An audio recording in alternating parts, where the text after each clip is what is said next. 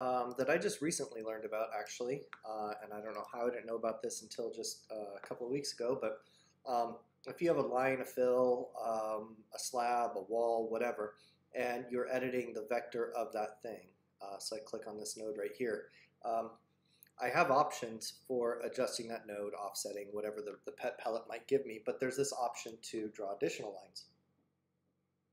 I've been aware of this for quite a while, but what I just learned recently was that obviously the pet palette wants to default to the last used operation.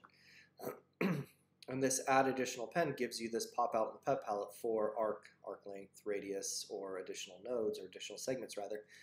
To get back to the original pet palette, it's this little pen option right there. That's a new thing to me. I'm happy to know about it, and it just goes to show you can always learn something new in the software.